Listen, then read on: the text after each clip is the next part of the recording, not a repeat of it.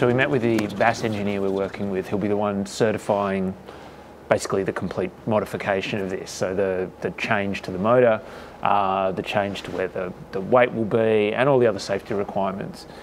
And that's really interesting because there isn't a rule book. There isn't Australian design rules explicitly to what we're doing. So we're wanting to do this at scale, and we're wanting to do this in multiple iterations. So thinking about how we create a modular way to do this that can work for both short and long wheelbase Land Rovers. And then particularly that's about what we do with the batteries, where they fit, and importantly how the weight is distributed. The useful thing about these old Land Rovers is that the chassis are almost perfect for batteries. The body sits quite high. The seat boxes are usually here. You can see that this would be where the driver sits, basically above the fuel tank. And these fuel tanks are a really good indication of where a perfect place for batteries are. If you think about a modern electric vehicle like a Tesla, it is a skateboard platform, they'll call it. So batteries all along the lowest point of the car. And to some extent, we can emulate that.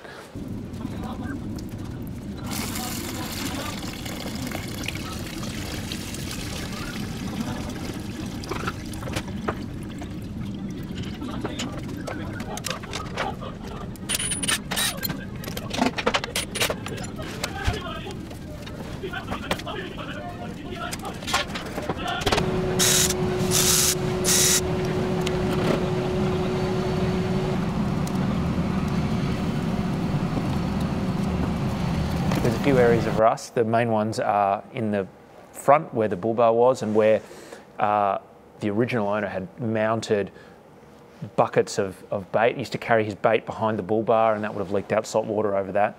The other place is here on this outrigger. Dirt collected back here on top of this fuel tank, sat there, mud, water, dirt, grime, and just ate through this outrigger.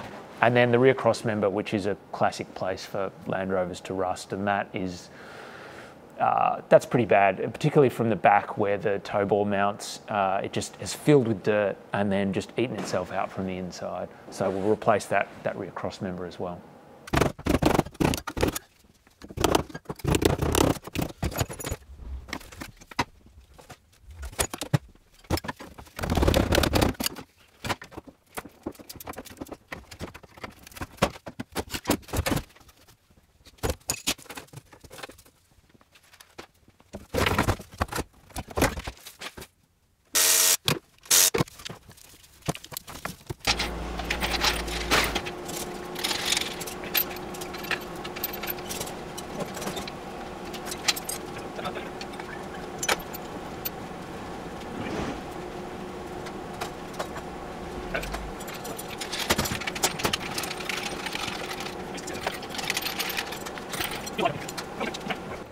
So this is where we'll bolt the new electric motor to. This is the front end of the gearbox. There'd be the clutch plate here, which we'd keep, but in essence, the electric motor will bolt onto this with an adapter plate and spin this. And this is in gear at the moment, so you can see that spins, goes through the gearbox and comes out the transfer case.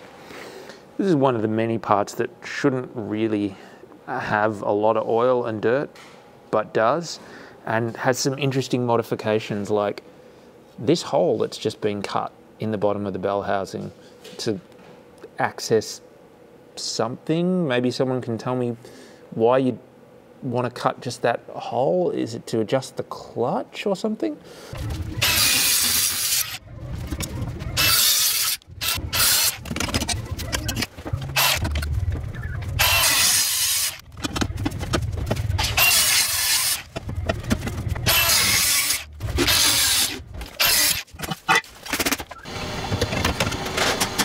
It's interesting how this was painted. It was originally a dark green, and what you can see on here is the original undercoat layer being the brown, and then the chassis here would have been black. But then when it's been painted that lighter green, which is also an original Land Rover colour, they painted everything, including the chassis, which is a bit unusual.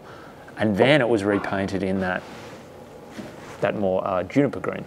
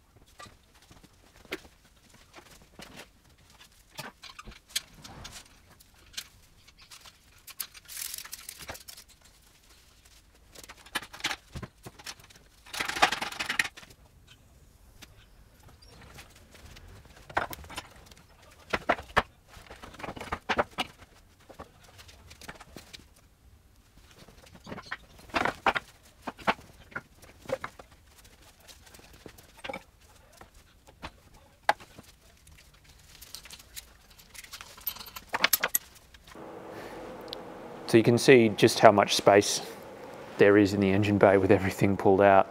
So the wires still coming from the dash. This is the brake and clutch system and steering system, which will remain, but almost everything else has gone. This is the original plate that mounted the battery, and that's welded on. We'll leave that for the moment. There might be some use for it. The gearbox sort of finishes here. And so we'd be mounting the electric motor in basically just here. And it'll come to like this far out and about this high. So it means we've got this like really large space in the engine bay above the motor and in front of the motor that we can fit batteries, we can fit all the other components that we need, charging modules, DC to DC converters, heaters, all those kinds of elements as well. And potentially maybe even some lockable storage. So the next step for us is to pull everything apart. We need to get every component off because we're going to sandblast the chassis, we're going to clean every other component, replace all the seals, all the bearings, all the bushings, and get it back to as pristine a condition as we can before we start adding the new parts back on.